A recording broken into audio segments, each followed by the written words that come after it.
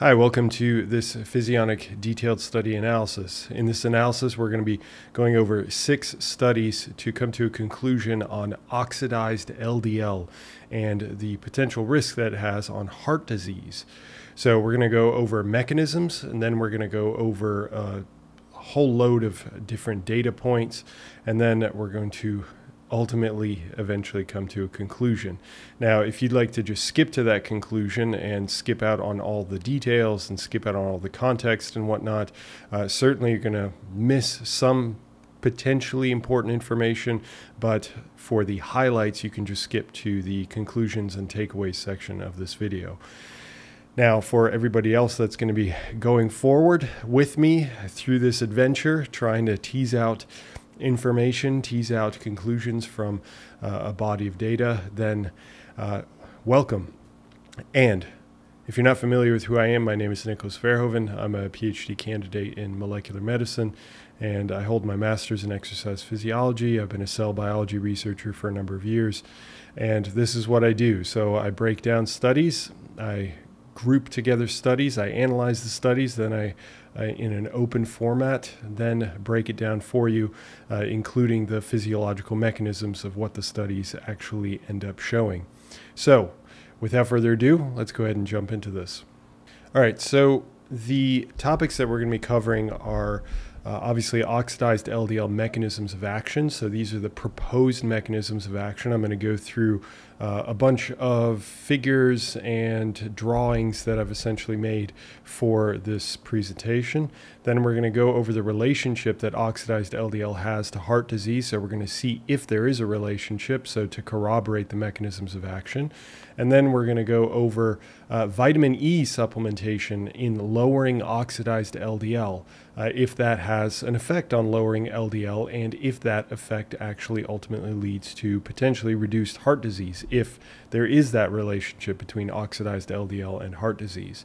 Now, for my insiders, if you're part of my Physionic Insiders program, you also get access to a number of different other molecules that lower oxidized LDL based off of the studies that I analyzed, as well as a better target, a potential better target than oxidized LDL for atherosclerosis and cardiovascular disease risk. If you want access to the full version of this video that you're watching right now, so that includes the insiders sections as well, then join my insiders program, which you can find, there's links all over the place. I'll have one pop up on screen, but also down in the description box as well. Okay, but if you're just interested in these 3 topics, let's go ahead and move forward. All right, so as I mentioned, we're going to be going over the mechanisms of action, and that comes from these 2 scientific reviews. Now, as usual, I have the number for the study. So this is study 188 and 189. You can find the reference numbers and whatnot in the notes that I'll be supplying with this video. And in terms of the funding, they were both publicly funded, so you can check out the funding source as well by going over to the notes. All right, so let's start to break this down in terms of, let's go from a kind of high level, and then let's go, deeper and deeper into the details as I like to do when it comes to Physionic. So let's start out with a human being here. So we've got a person, and you can see that their vasculature is very well presented. So you can see all the details of their vasculature, including their arteries, including their veins. And if we were to zoom in to just a single piece of that vasculature, a single piece of the blood vessel, then this is what we would find in a cross section of the blood vessel. So if we were to cut the blood vessel in half and just look at that half, then this is what we would find inside. So we'd find, red blood cells, we'd find electrolytes, we'd find proteins, we'd find all kinds of different things. I didn't feel like illustrating every single thing that we would find in there, but for the most part, the point is that we would find a whole host of different molecules that would be in the bloodstream just moving along.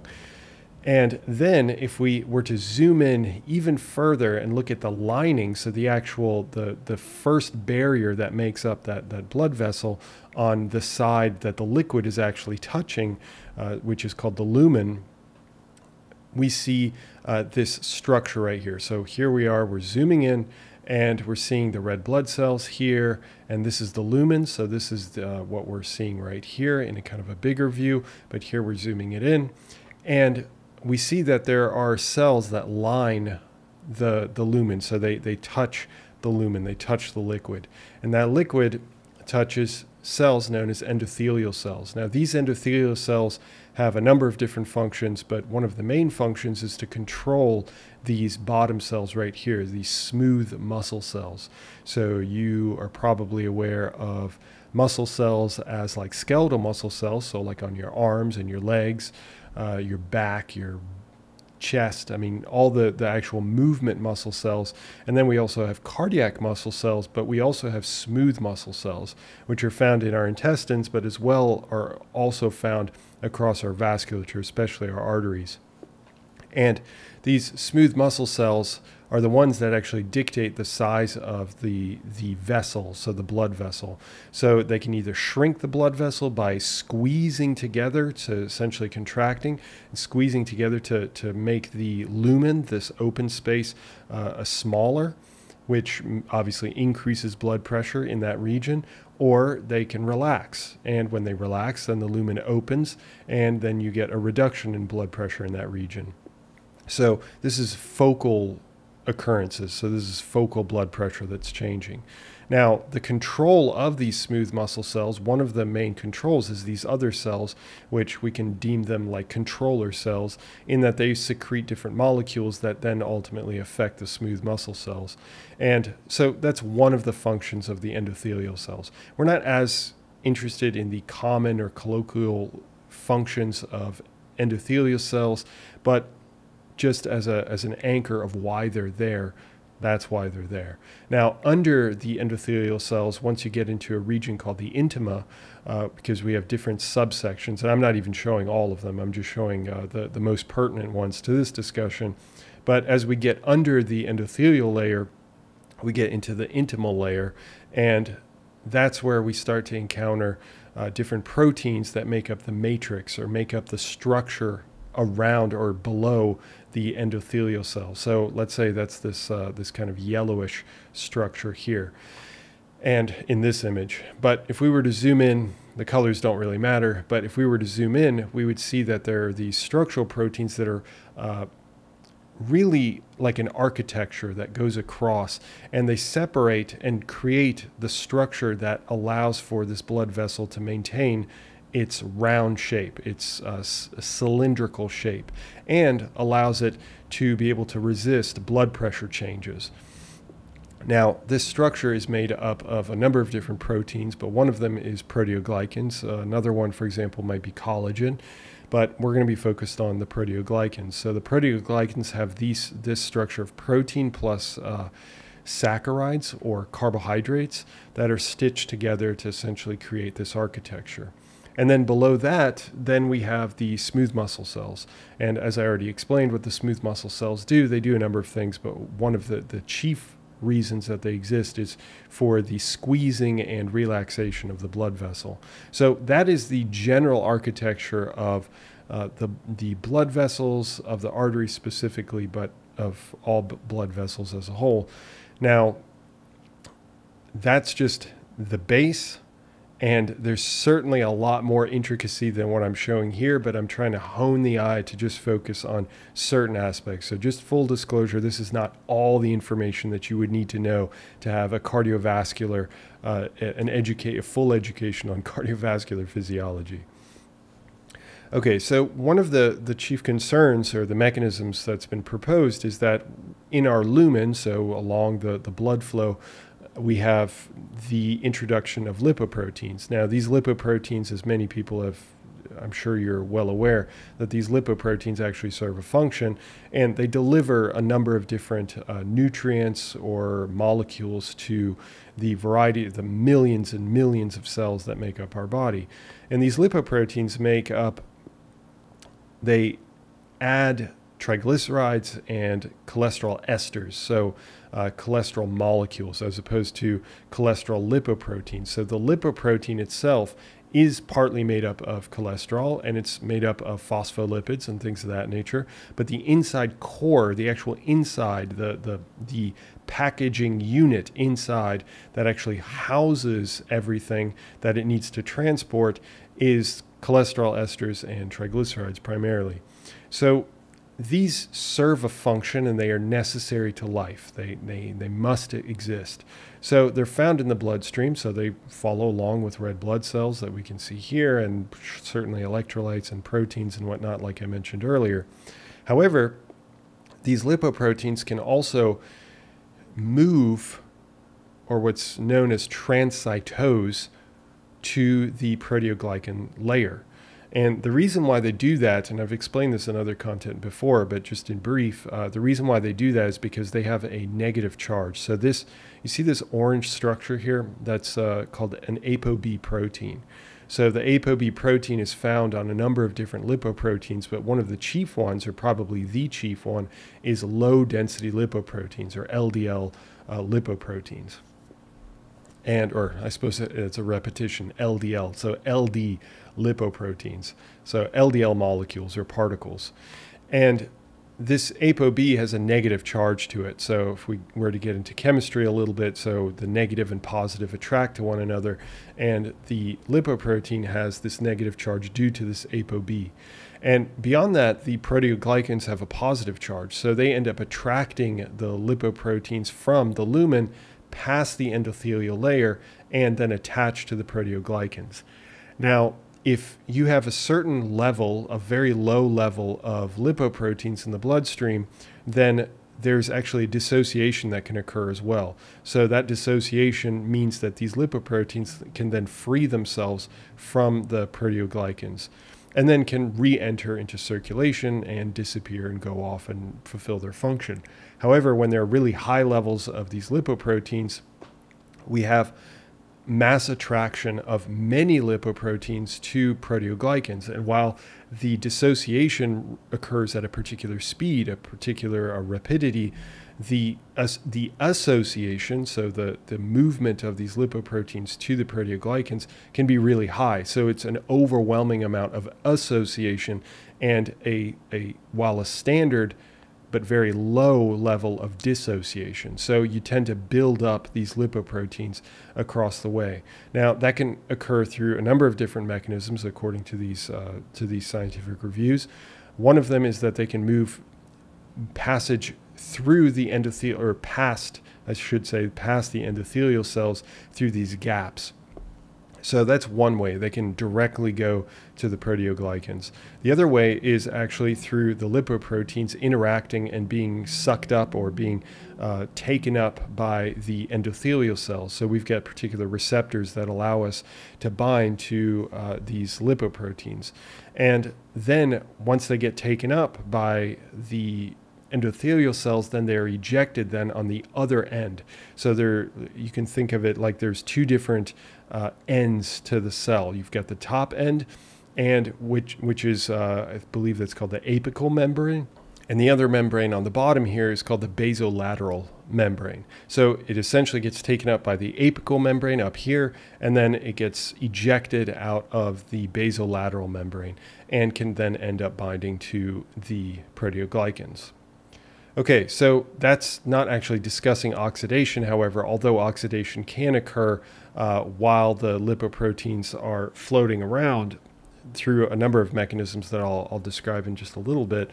But beyond that, once they've bound to the proteoglycans, they're also susceptible to oxidation. So oxidation meaning that you have some sort of structural damage to the lipoproteins, and they can be oxidized in many different ways. It's not just one way that they're oxidized, or one particular aspect of this structure that can be oxidized. There are many aspects of this structure that can be oxidized.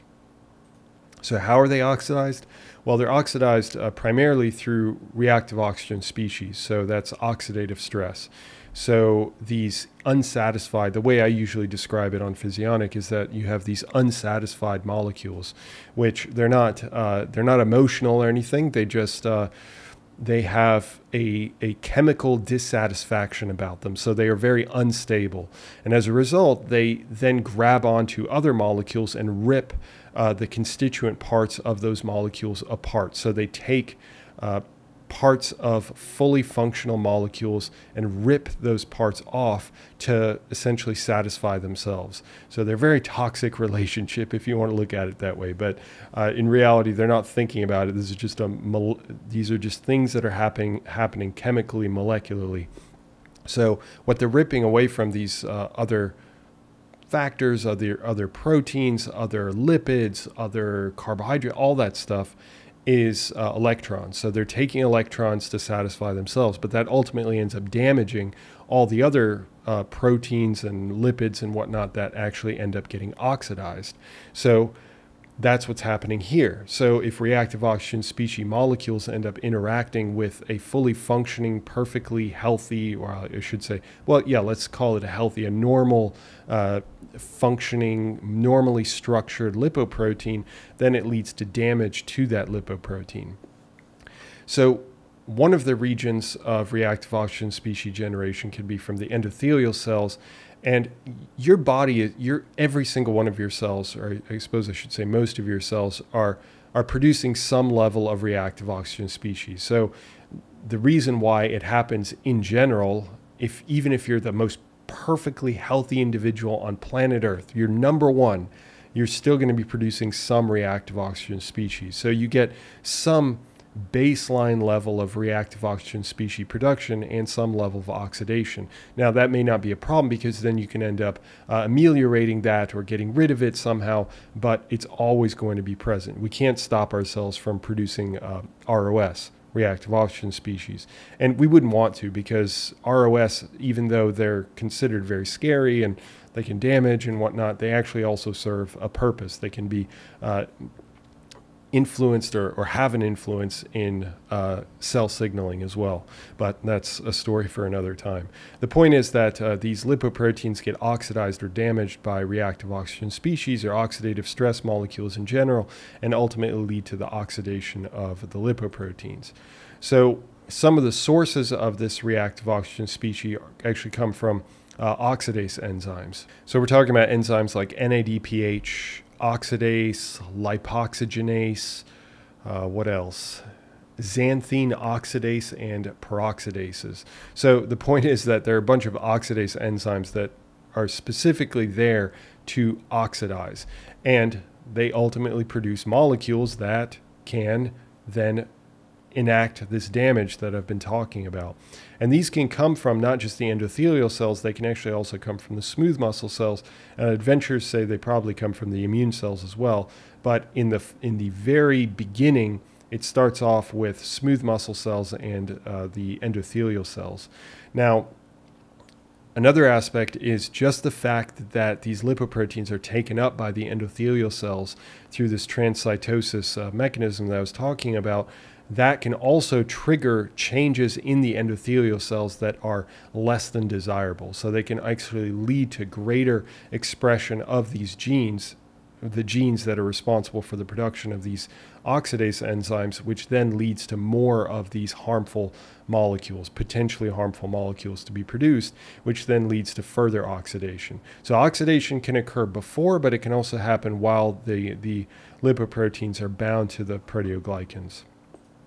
Now, there's also spontaneous levels of oxidation. So there's a number of different factors. So they're like hyperlipidemia. So if you're talking about high glucose, high lipoproteins, high triglycerides, those can all have an effect, mainly because you're typically increasing the number of lipoproteins. And if you have a baseline level of reactive oxygen species production, you have a certain level of oxidative stress. If you have more of the supply, essentially, then you're going to be able to produce a lot more of these oxidative or oxidated lipoproteins. So higher levels of, and there is a relationship between triglycerides and lipoproteins, for example, but certainly other factors as well. So if you have a glycation of some of these proteins, then that can increase the susceptibility of these lipoproteins to being oxidized further. So those are, I would consider those non-spontaneous, or at least partially non-spontaneous mechanisms by which we increase the susceptibility of lipoproteins to be oxidized. However, there are also spontaneous mechanisms by which, like irradiation, for example, so looking at that, so that can be anything. So if you're talking about like a nuclear power plant, if you're talking about sun damage, any sort of irradiation that can lead to damaging of the lipoproteins, as well as pollutants. So, or particulates that get released or that we end up consuming, like smoking particulates, they can bind to lipoproteins, but they can also have a direct effect on the endothelial cells and probably the smooth muscle cells, really every cell in our body, and can ultimately change the way that these cells react to a higher than normal level of these lipoproteins, which can lead to like an overreaction and can possibly also just directly affect these cells so that they produce more reactive oxygen species in their own right. So those are the first initial steps, essentially, that you have the binding, then you can have the possible oxidation, and then you have eventually, as you get more of this oxidation, that actually can lead endothelial cells to do a number of things. So one of them is to start secreting what are known as cytokines. And these cytokines can come in the form of what's known as chemoattractants. So those are big words, but in reality, it's just molecules that are more specific to immune cells. So these immune cells then get essentially recruited. They get called. Like, think about the endothelial cells like using a megaphone that can be heard by the immune cells. So a great example of this, I believe there's like a particular frequency that dogs can only hear. So if you use a whistle, that only the dogs can hear it. Think of that almost. So there's this whistle that gets blown, and the immune cells then come a-calling. They come by. So that's what we see. So we see monocytes, but this isn't just limited to monocytes. It can also occur to cells in the adaptive immune system as well, like T cells. But let's focus on the monocyte. So the monocyte here gets closer, and then it will actually, it's a really cool mechanism, but they essentially, have you ever seen videos of pandas? Pandas are incredibly clumsy, and that's kind of what the immune cells a little bit look like. I know that's a weird analogy, but they will come in and tumble their way across the endothelial layer. So they'll tumble across, let me go back here. They'll come in here and just tumble across these endothelial cells until they catch. And when they catch on top of one of these endothelial cells, then they can start to stretch out. Such a cool mechanism, so cool to see.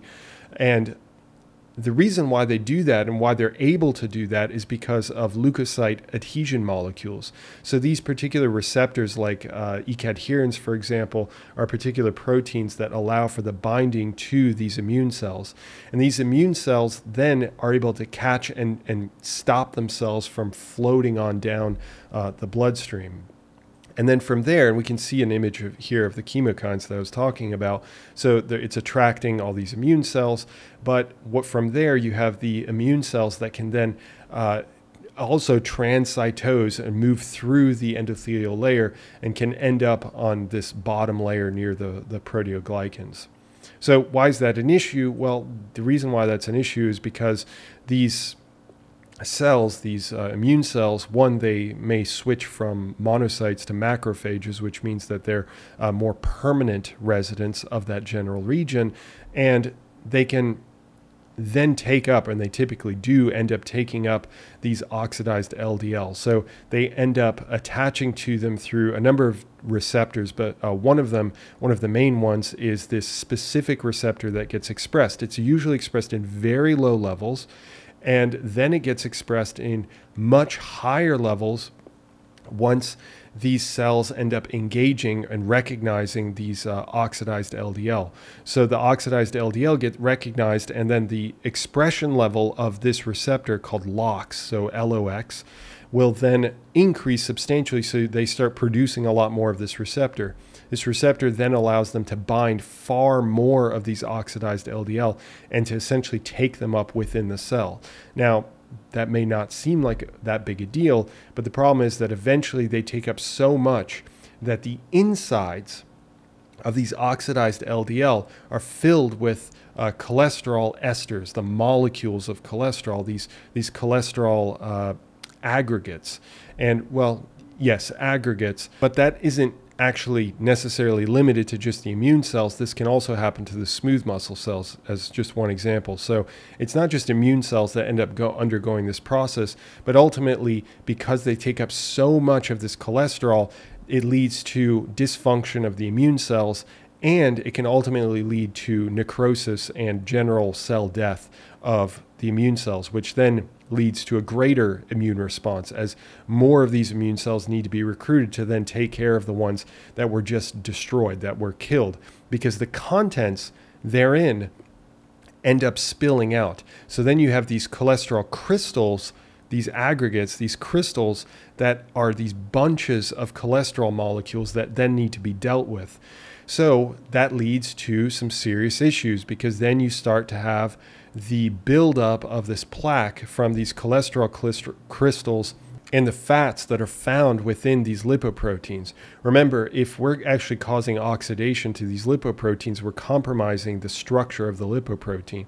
So it is also possible for these lipoproteins to leak or release some of these cholesterol esters and these crystals, again, the aggregates of cholesterol together, and that ultimately leads to a much stronger response. So you have this kind of self-fulfilling prophecy as more immune cells are coming into the region and ultimately leading to more of these lipoproteins than doing damage to those immune cells. But that isn't to say that this whole process is only mediated by immune cells. It can also be mediated by smooth muscle cells. Now, there are a number of other changes that occur. I'm not going to go into them at this point. I'm just going to stop it here, because these are the main mechanisms by which oxidized LDL, and there's certainly more, but the main mechanisms are detailed here, that oxidized LDL can have this effect. And ultimately, you start to see changes in the other cells, like endothelial cells and smooth muscle cells, will then shift from being smooth muscle cells, and will essentially deprogram themselves genetically so that they can reprogram themselves to be able to move to different areas of the body. So they essentially try to block off this plaque formation, and that's starting to get into the advanced atherosclerosis, but we won't be touching on that. But I still wanted to show you an image of what that looks like, as you get this buildup of this cholesterol and these fatty deposits and these foam cells from the immune cells that have taken up so much of these cholesterol particles and cholesterol particles and the molecules themselves. So those are the mechanisms. However, now we actually need to see if there really is a relationship between oxidized LDL with heart disease. So are these researchers that I got all this information from, are they full of it? Or does the data actually show that this is truly, that there really is a relationship with oxidized LDL? So for that, we're going to be starting out by looking at study 185. Now, just of note here, this is a meta-analysis, so that's really fantastic. But the drawback of this is that it's only an observational study. So there are no randomized controlled trials included in this meta-analysis. So that certainly reduces the quality of the meta-analysis. Granted, for this kind of stuff, you kind of have to use observational studies, because many of these factors like oxidized LDL and LDL and ApoB and all that stuff need to be measured over many decades, as opposed to being measured over a few weeks or a few months or even a year. So that's why they had to focus on observational studies. So let's look at this. How do we read this? They've got a number of different studies listed here. So these are all the studies that they've included in the analysis. And we've got the effect size here, which is the amount of difference that they noted. We've got the weight of each study, so how much impact does each study have on the overall analysis. And then we've got the number of events divided by the total. So that's the number of cardiovascular events that have occurred divided by the total number of people or participants that were involved. And what we see is anything to the left would be an indication of oxidized LDL not being a risk factor, and anything moving to the right would mean that there is an increased risk factor from oxidized LDL. So we can see across all these studies, so how we read this is the 1 indicates that there's no difference, so there's no reduced risk or increased risk with oxidized LDL. And all of these studies, the data from all these studies is aggregated and put together and averaged into this one main effects diamond. So the overall effect is this. And we can see that it's shifted quite significantly away from the 1. But while visually that may look the case, look as if that's the case, we also need to consider other considerations. So for example, we have to look at the effect size. So how much is the effect size really that great? And is it statistically significant? So they don't actually show the statistical significance here, but the reality is that it was. So yes, it is statistically significant. And the effect size was about 0.79 over the average or the neutral point of 1. So that means a 79% increase risk of cardiovascular events. So this would indicate that yes, there is an effect of oxidized LDL if we just look at oxidized LDL's relationship to heart disease or cardiovascular events. Now, one more thing to point out here is the I-squared. This is the Higgins I. So this is a measure of heterogeneity. So how much did these studies essentially disagree with one another, or how much did they vary from one another? And the value is 21.2%. So that's very low. And the statistical significance for heterogeneity was non-significant. So this would all indicate that oxidized LDL does have a relationship with heart disease. All right, so this is from the same analysis, and all they did was start breaking things up according to essentially a number of different categories that they wanted to look at independently. So all the studies, they had 12 studies in total, and then they've got their measure of heterogeneity over here. I'm not going to focus so much on this. I am going to focus a lot on the effect size over here. So again, remember, any number above 1 would be an indication of, you start to get that indication of increased risk. Anything below 1 would be reduced risk, and anything like right around 1 would indicate that there is no increased risk.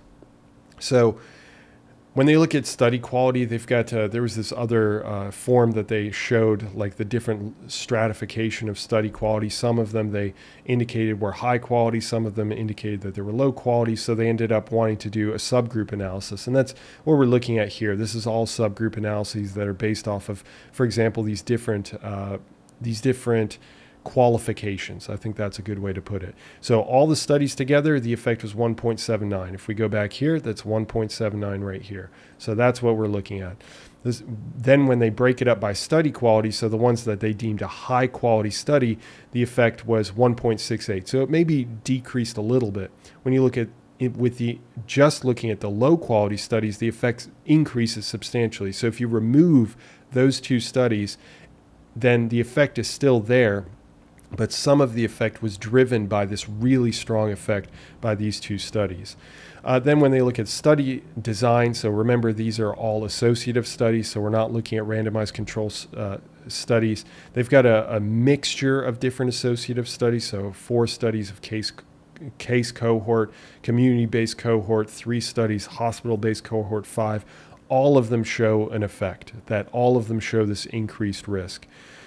When they change the definition of what's considered cardiovascular disease, if it's coronary disease, or if it's coronary disease and stroke, again, they break it up. Again, there's still an increased risk. When they look at the different types of effect size, we're getting really granular now into statistics here. So you can look at like the relative risk or the hazard ratio, and again, the effect is the same. There's no differences. And even if you were to extend here, granted it's only 2 studies, but let's look at the 9 studies here, the heterogeneity is 5%. It's so low. Then there are different measures, different types of measures for oxidative LDL. And they just want to know, well, maybe it depends on the type of assay, the type of measurement technique that the researchers used across these studies. And the most popular one was this 4E6. I think these are antibodies for specific oxidized LDL. And 9 studies used this method. And again, across all measures, there was an increased risk. Now, there's only one study that used this DLH3, which showed a really high risk. But again, that's only one study. Then what's really important, this is the most important to me, and that's when they look at the LDL-C. So when they're trying to adjust for not just look at does oxidized LDL have an effect, but when they actually looked at LDL-C, so that's looking at the total LDL cholesterol content in the body, when they adjust for that, and they take that out of the equation, do they still see an effect of oxidized LDL having a detrimental cardiovascular disease risk? And this is a very important adjustment, because if you're just looking at oxidized LDL, it's possible that really in reality you're just seeing increased levels of overall lipoproteins, and that may be the reason why you have this effect and not because of the oxidized LDL. So they're adjusting for what's known as a covariate. And what they found is no matter the association, so if they adjust for it, if the studies adjust for it, that's the yes. Or if they don't, there's still an increased risk of oxidized LDL. Now, LDL-C adjustment is not a perfect adjustment. Really, what would be most beneficial is to look at LDL-P.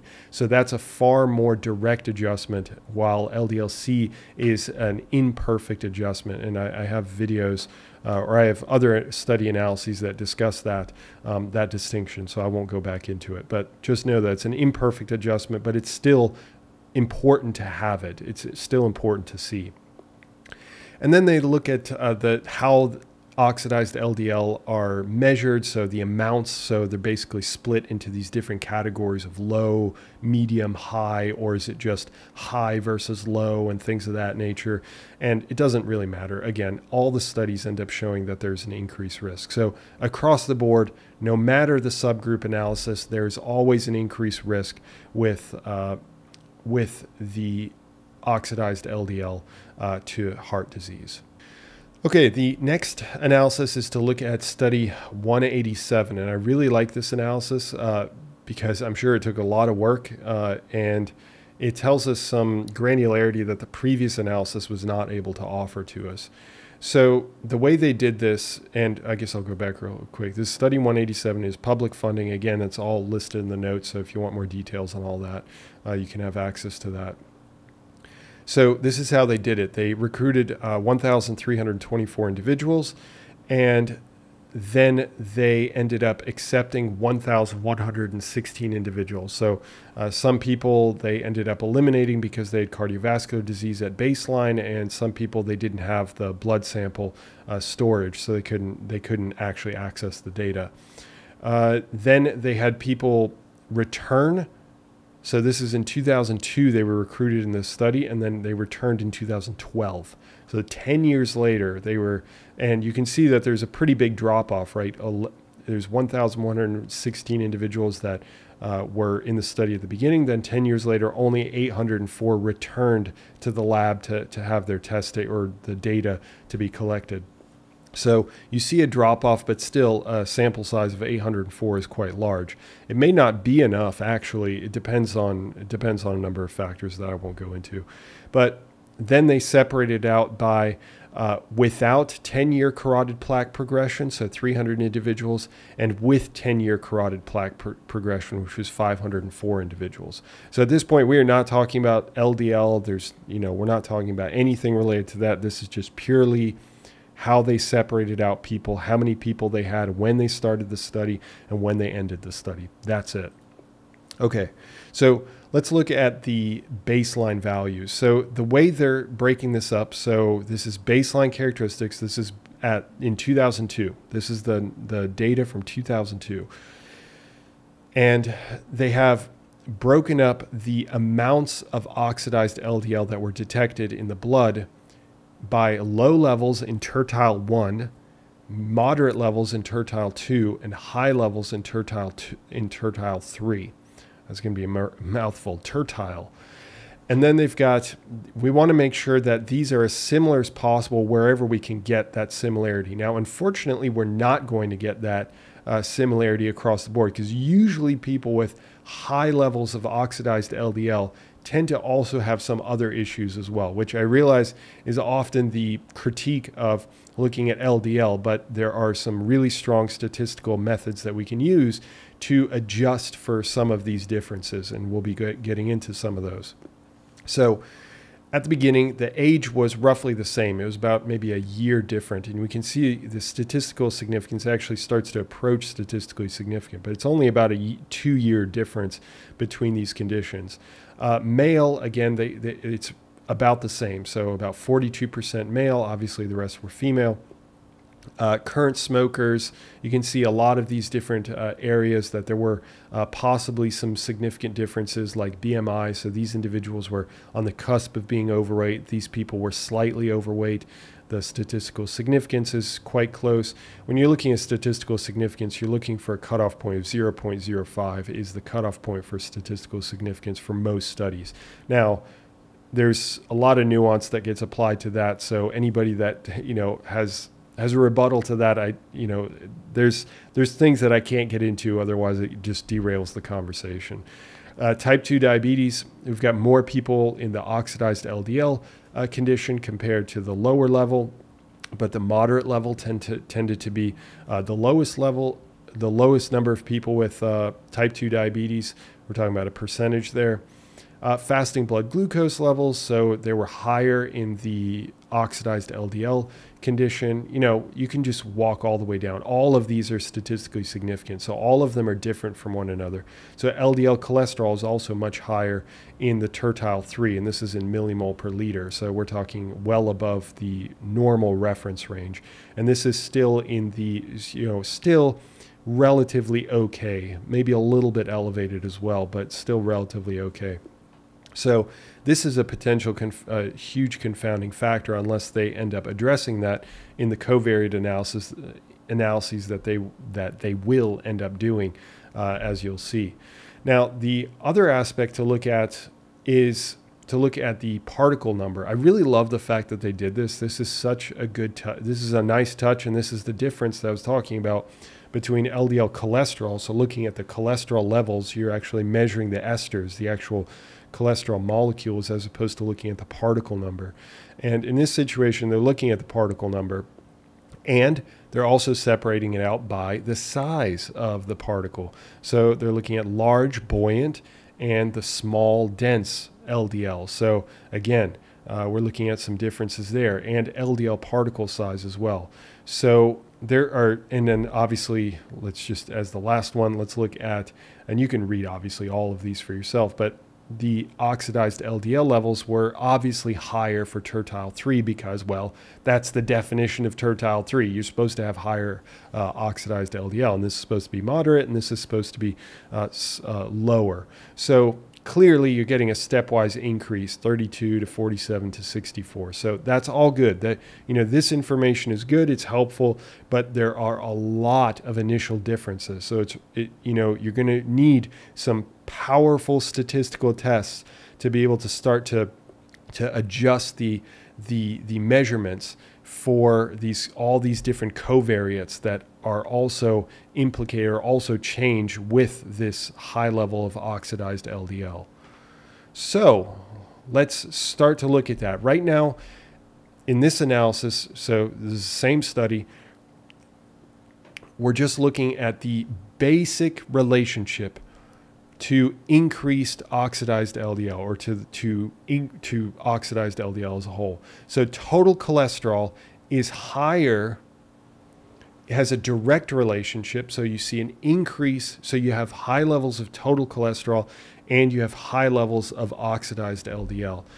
LDL cholesterol, you have a pretty strong relationship there as well, where LDL cholesterol is also tightly related with oxidized LDL. HDL cholesterol is inversely related.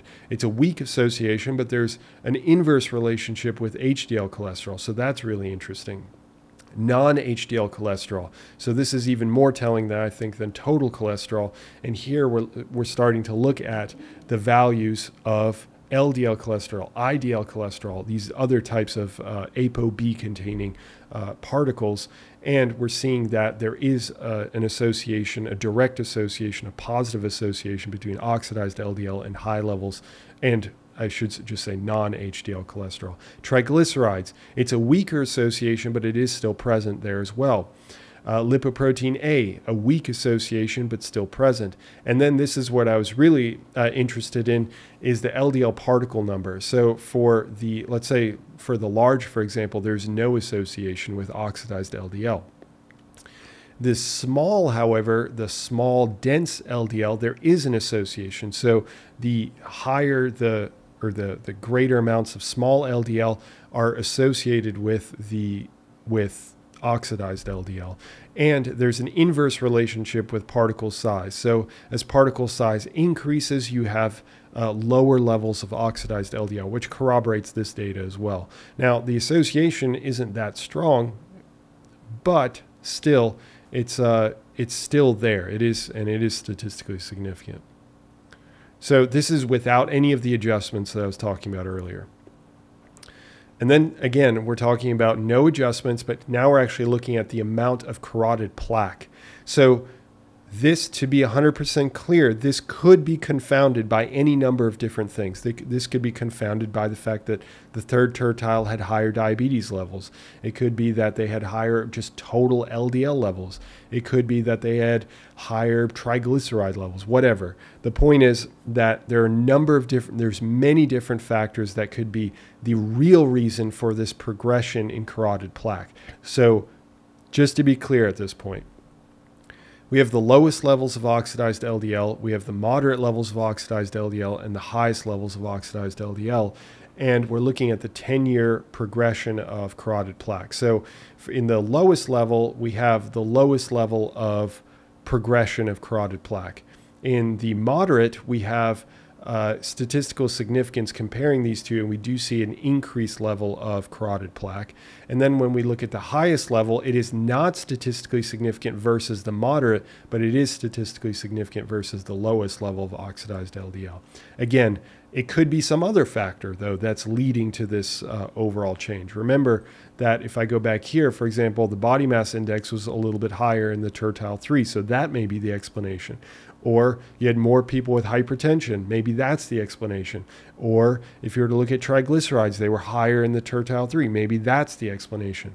The point is that it's impossible to tease out unless you start getting into these multivariate analyses. And that's what we begin doing right now. Okay, so now we're looking at 3 different models, and for these models, they're adjusting for all of these different factors. So models 1 and 2, they're adjusting for every single one of these factors. So age, sex, current smoking, diabetes, blood pressure, C-reactive protein, antihypertensive drugs, triglycerides, HDL, cholesterol, and statins. So that's controlled in these 2, and then model 3 has all of them except for triglycerides. So now they're stratifying it based off of, they have all this data from all these individuals, and now they're able to segment everyone, the data, the pools of data, according to, after having adjusted for the relationship that each one of these has to the plaque formation. And now they're able to look at let's just take this one example, low oxidized LDL and low LDL cholesterol. So both of them at the same time, that is our reference. So that is what everything is going to be compared against. So is there an increased risk? The only way to know that is if we see numbers higher than 1. And they have to be statistically significant, showing that there's a certain level of certainty in those results. So that's across the board, that is our reference. Low oxidized LDL, low LDL cholesterol. That is our best possible scenario. Now, what if we start changing each one of these variables? That's the question that we have. So high oxidized LDL, but still low overall LDL cholesterol, we see that there's a slight increase in risk, and it is statistically significant. So this would indicate that oxidized LDL, independent of LDL cholesterol, and remember, they're not looking at the particle number, that's actually in the next section, that we see that risk. Then low oxidized LDL and high LDL cholesterol, we see that there is still this increased risk. So it's not necessarily dependent, at least by this interpretation, by this data set, that the association is not dependent on oxidized LDL. And it can occur still when you just have high LDL cholesterol levels. High oxidized LDL versus high LDL cholesterol. So the combination of the two also increases risk, but it doesn't seem to increase it more. So that's really interesting. But again, this is an imperfect measure. Remember, LDL cholesterol as a whole is an imperfect measure. And again, I would recommend that you go over to my other analysis, my other detailed study analysis, which goes into explaining why that is. Okay, model 2. Now, the only difference here is that they're looking at particle number. Instead of cholesterol, which I've told you, I like particle number far more than I do cholesterol. So here again, we've got a reference, low oxidized LDL versus the low total LDL particle number. That's our reference. So high oxidized LDL, but low particle number, so the fewer number of the actual lipoproteins, then there's still a slightly increased level of risk.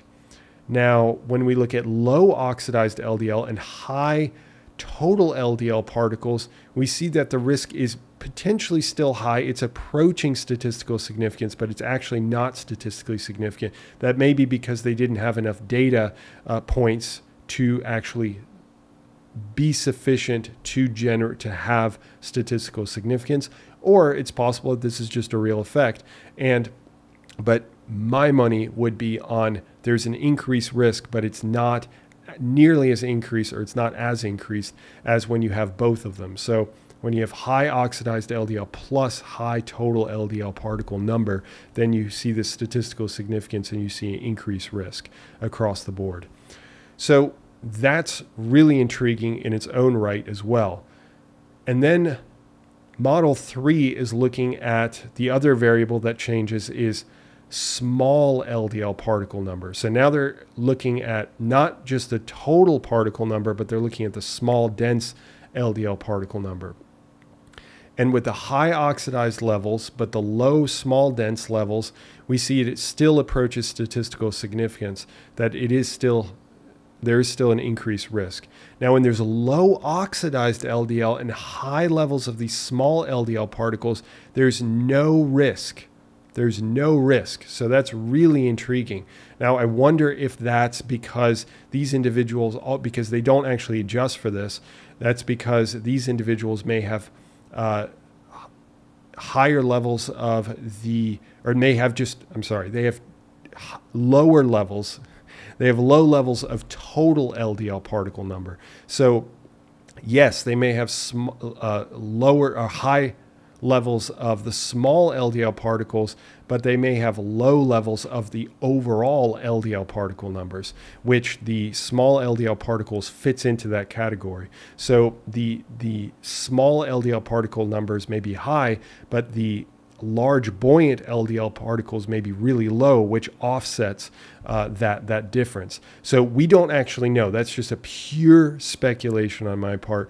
I'm not saying that that is the case. I'm saying that that is a potential explanation as to why we see the loss of the risk there. And then the final one is high oxidized LDL and high small LDL particle number. We see that it is, again, we see that reintroduction of increased risk. Okay, and then the final one on here, they have a few other analyses, but these are the main ones that I wanted to cover, mainly because the other ones are largely repetitive or just kind of iterative steps to essentially get to these final panels of data, which is what I'm showing you here. So here we're looking at different subgroups, and I thought I'd report this just because it's interesting that with each one of these subgroups, so subgroup 1 all the way across, subgroup 2 all the way across, and subgroup 3 all the way across, they have these different exclusions. So they're excluding particular data sets to see if they exclude that data set, do they still see an effect, or do they see a loss of an effect in the risk to plaque formation. and generally cardiovascular disease. So subgroup 1, they've excluded those with cardiovascular events in the past 10 years.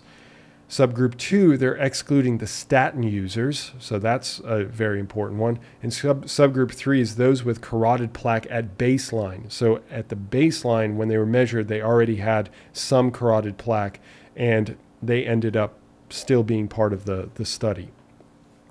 Now, oxidized LDL tertiles, again, were at T1, T2, and T3. Again, T3 is the highest, T1 is the lowest, and that is our reference range across the board.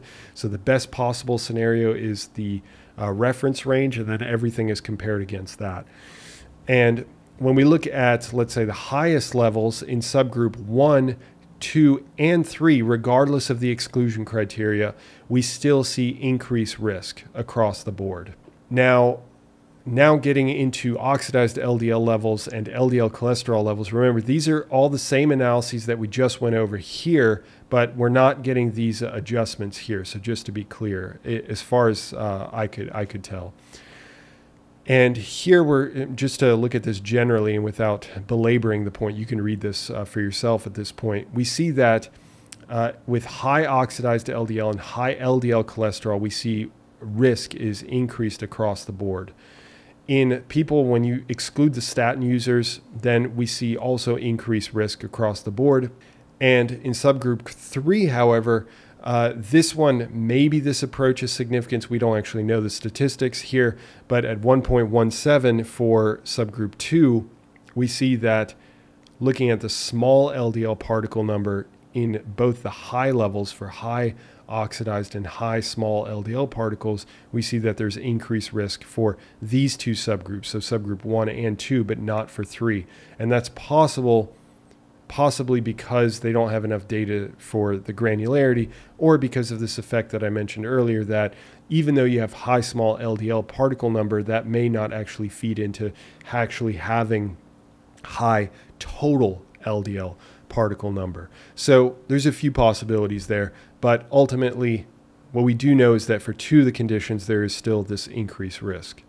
So this was, to me, this was a really fascinating investigation. You got to think that's 10 years worth of data that you're going over, and you know, from 2 different endpoints, baseline versus the endpoint at 10 years. And it's really telling.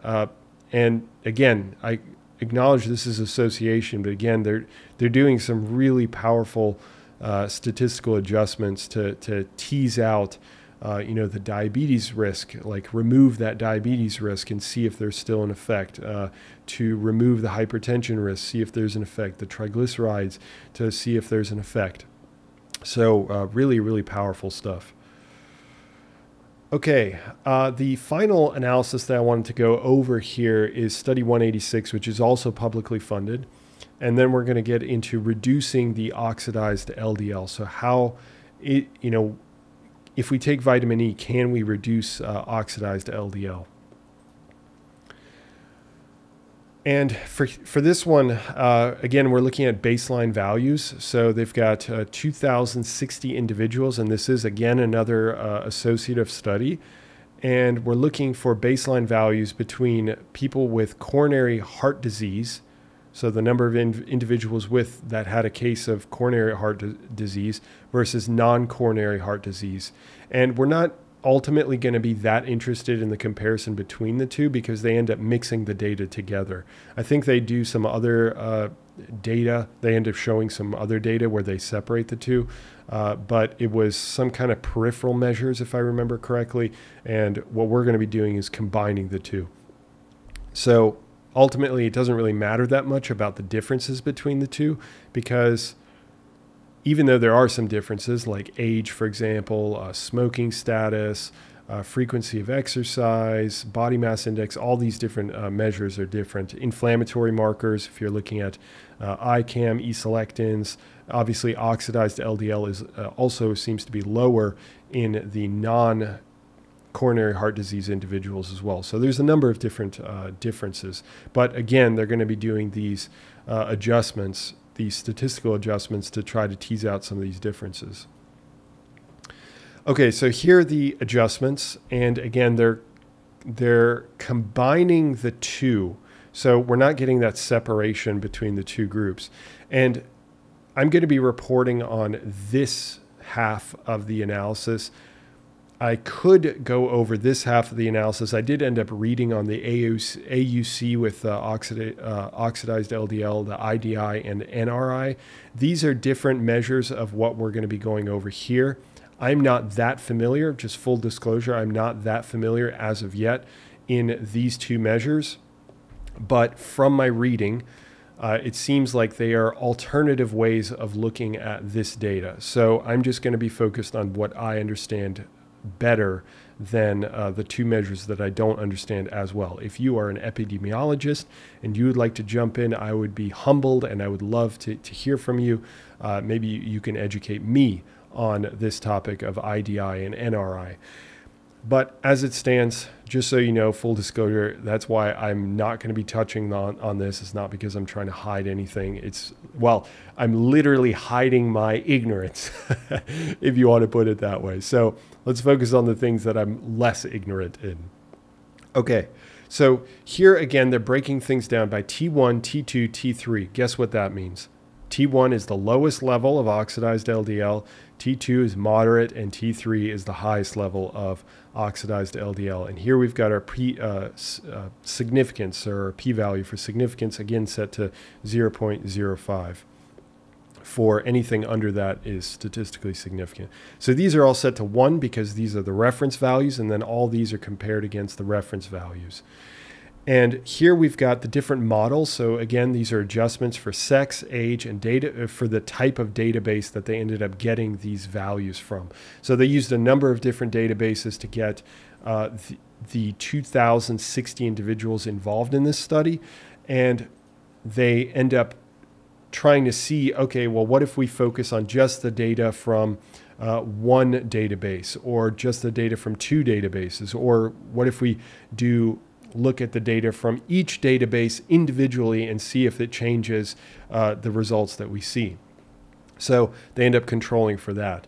Model 2 is the same one, but it also includes blood pressure, physical activity levels, diabetes, weight, family history of myocardial infarction, so that's heart attack, and alcohol. Now remember, all of these factors are things that were actually different between the two groups when we get into this area. So body mass index, for example, is different. Waist to hip ratio is different. History of MI is also different. So that's why they're trying to use these statistical methods to try to tease out those so that they're less of a factor on the overall analysis. So to look at oxidized LDL. The other one is, so model 3 is model 1. So, but not including, to be clear, not including model 2. And it includes, however, total cholesterol divided by HDL-C ratio. Model 4 is looking at model 1, so sex, age, and database, plus C-reactive protein, interleukin-6, ICAM, and E-selectins, which are all measures, are all proponents of immune function or inflammation. And finally, model 5 is a combination of all of them combined. So that's adjusting for all the different factors all at once.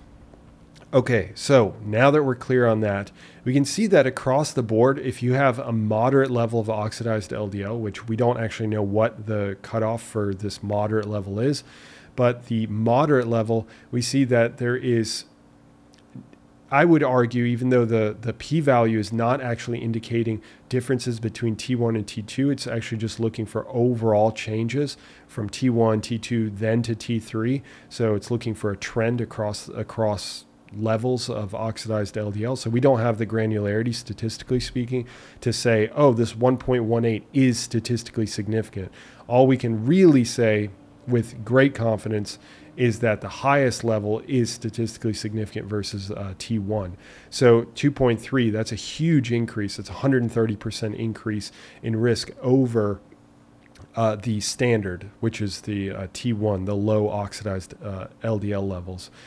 And that's the case across the board. We see statistical significance across the board, regardless of the model that you're looking at. However, for the moderate levels, you don't really see that. So I would argue that none of these are probably statistically significant, that there's no increased risk.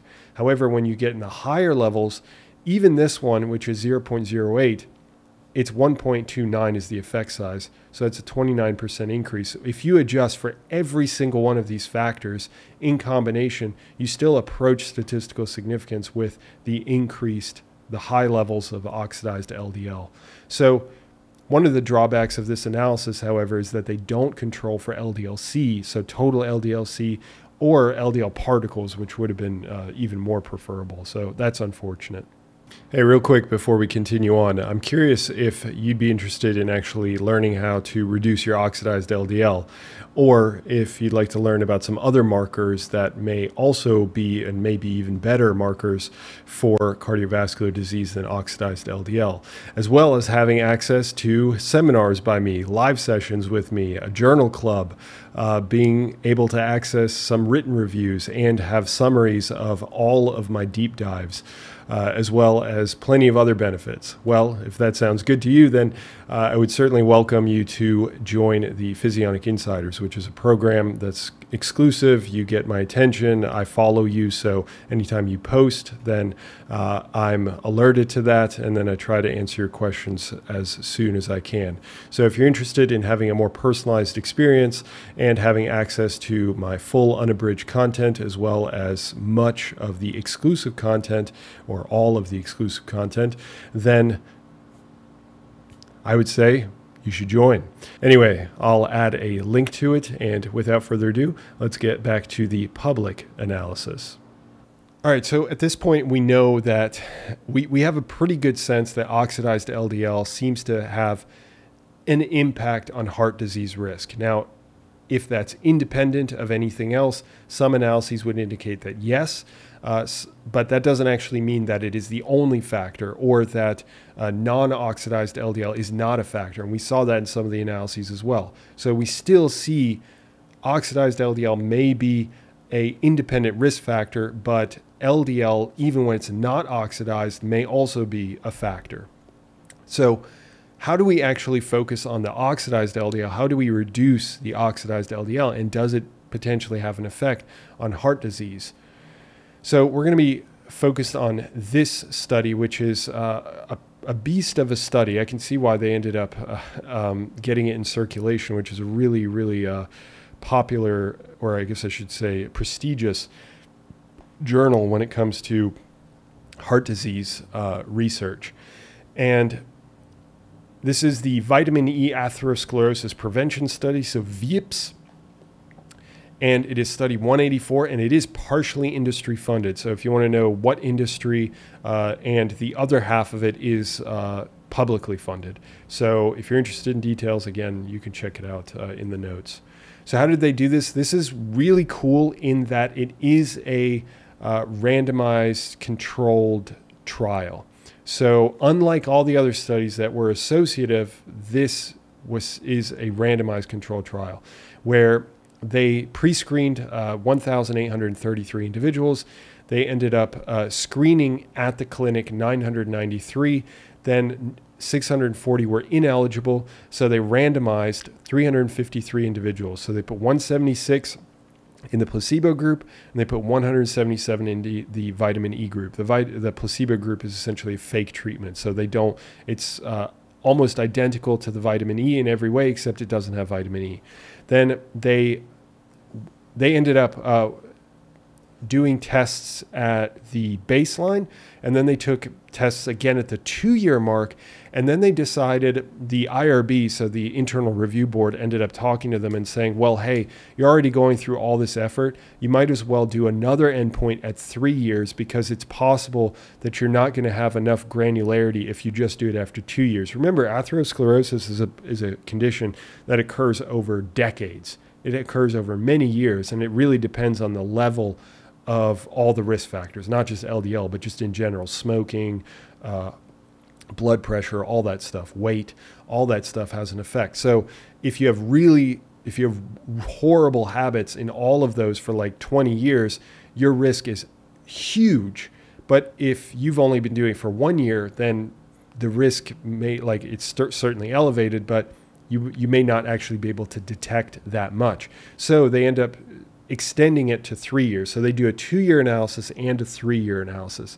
And they end up with 170 individuals at the end in the placebo and 162 in the vitamin E supplemented group. Okay, so these are the baseline values. Again, we're looking at the p-value here to compare what they consider the evaluable placebo versus the evaluable vitamin E. And then the reason why they've got some people that are inevaluable is because not everybody ended up continuing the study. So I'm going to be focused on this over here, because this is here they're just trying to see, well, if the people that they lost at the 3-year mark from the 2-year mark, is that going to make some sort of a difference? So I'm going to be focused on this half of the data. And here they're looking, the measure is carotid IMT, so intimal thickness. So that's that region that I was talking about that starts to increase in size as you build up a lot more LDL in that region, and cholesterol crystals and the whole mess that I described in the mechanism section. And what we see is that at the beginning, at baseline, there were no significant differences across the board, except, look at this, the LDL cholesterol, the total LDL cholesterol, not oxidized, but total LDL cholesterol was probably higher in the vitamin E condition at baseline. This is a huge bummer. It is a huge bummer, and it is a huge potential confounding factor to this study. I know it's not statistically significant, but it is so close. And the researchers end up acknowledging that in their discussion section of this paper. So that's one factor that's unfortunate, but the rest of it looks all statistically the same, or unlikely to be different. I guess I should say it that way. Okay, so these are the results. And just as a quick aside, because they don't actually show data, they just report it, they just write it out. They say that the vitamin E supplementation did reduce the oxidized LDL by 20%. So the vitamin E did have an effect on oxidized LDL, but then the next question is, does it have an effect on intimal thickness? Does it reduce intimal thickness, or reduce the progression of intimal thickness? So here we are with the progression rate. So we've got all the individuals, the placebo versus the vitamin E, and we see that it is statistically not significant. It kind of approaches statistical significance, but it's actually not in favor of vitamin E. But the way to interpret this would be that there's no effect. So, and this is adjusted for baseline LDL. So here they're doing the adjustment because, remember, these values were a little bit higher in the vitamin E condition. And once they adjust for that, statistically speaking, they try to eliminate that covariate. The statistical significance kind of increases, or the lack of statistical significance adjusts upwards. So that furthers this gap. But again, the way to interpret this would be that vitamin E supplementation did not have an effect on intimal thickness progression, unfortunately. And then they look at a number of different other metrics. So like the sex of the individuals, the plasma vitamin E levels, the plasma vitamin C levels, none of those are different. And lipid levels, so total cholesterol. So total cholesterol was higher in the vitamin E condition. So this is another confounding variable, unfortunately. And they don't end up doing an adjustment for that. LDL cholesterol at the end of the study was roughly not different. So that's interesting. But total cholesterol was higher in the vitamin E condition. So did they potentially have higher IDL levels or VLDL levels? That's a possibility to account for this total cholesterol. HDL cholesterol, no differences. Total triglycerides, no differences. And then you can look at some of these other metrics as well. So none of these were significantly different. So the conclusion from this is that vitamin E supplementation does reduce oxidized LDL, but unfortunately, it does not reduce the progression rate of atherosclerosis in these individuals. But unfortunately, we can't make too many conclusions other than vitamin E does reduce oxidized LDL. And the reason why is because there are too many confounding factors. So one was the baseline LDL, but if you do some statistical adjustments and you find that there's no real effect, but the other problem is that their total cholesterol was also different, and it was higher in the vitamin E condition. So that's a potential confounding, or it is a confounding variable. So that's really unfortunate. But the thing we definitely can say is that vitamin E supplementation reduces oxidized LDL by 20%. So supplementation does reduce the oxidized levels. So there are a number of different explanations. So one thing that the researchers pointed out is that the placebo group also saw slight increases in vitamin E, unfortunately, which is really funny because you don't want to see that. So, but they did see a slight increase, but it was still much more of an increase in the vitamin E supplementation group. The other thing is that vitamin E supplementation can sometimes reduce the antioxidants, the other antioxidants like coenzyme Q, I believe, or ubiquinol was one of the antioxidants that can reduce when you supplement with too much vitamin E. And the other thing is that vitamin E itself can be an oxidant if it's consumed in too high of levels. So there are a number of considerations. The reason why I would dismiss those concerns is that vitamin E supplementation was shown to reduce oxidized LDL. Now, one other critique that the researchers actually bring up is the fact that even though the vitamin E supplementation reduced the oxidized LDL, it was actually an out-of-body assay. So they take the LDL and then measure the oxidizability of that LDL. And they're saying that it's possible that the blood values don't correspond to what's found in the intima itself. So, you know, they ended up citing, I believe, some studies that did show that there's this relationship between the two, but that's a possible other factor for why we don't see results. So a little inconclusive, but the one thing we can definitely say is that vitamin E supplementation did reduce oxidized LDL, at least in the blood. Okay, so the midpoint conclusions before we move on. If you're one of the insiders and you're part of my insiders program, you get access to the full version of this. So you'll get access to other molecules that actually lower oxidized LDL. I think I have like 6 more that I cover. And then also, and it's just like a quick list format.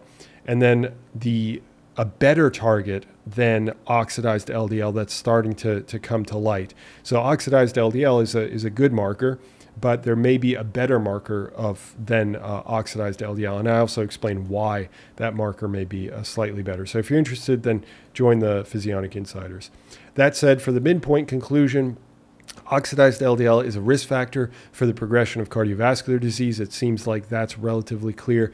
It may even be an independent risk factor, separate from LDL amount and cholesterol content based off of that one analysis that had all those multivariate analyses involved.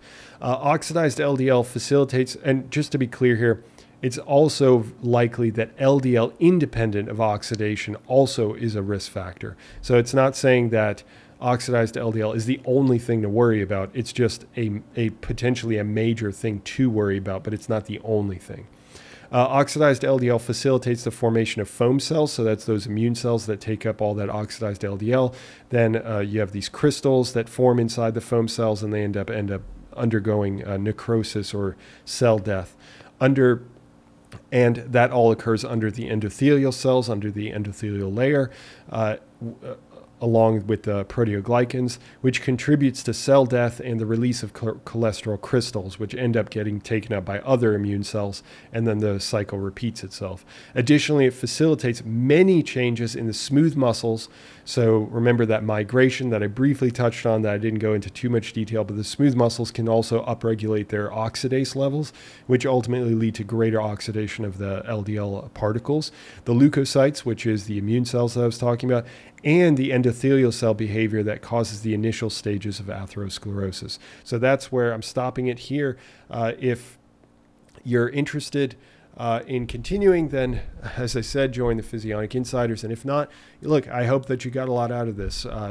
This investigation itself, these 6 studies, took a lot of work. It was, a good, I'd say, maybe month and a half or so of work. But I think hopefully we've gotten some answers. We've gotten some answers about oxidized LDL, and at least one way to reduce oxidized LDL, although that study wasn't that great, so we couldn't fully tell if that was actually going to have an effect on atherosclerosis risk. So I hope you got something out of this, and especially the mechanisms, which I find absolutely fascinating and make me all geeky and excited. And I'll hope to have the pleasure of speaking with you in the near future. Have a good one. Bye.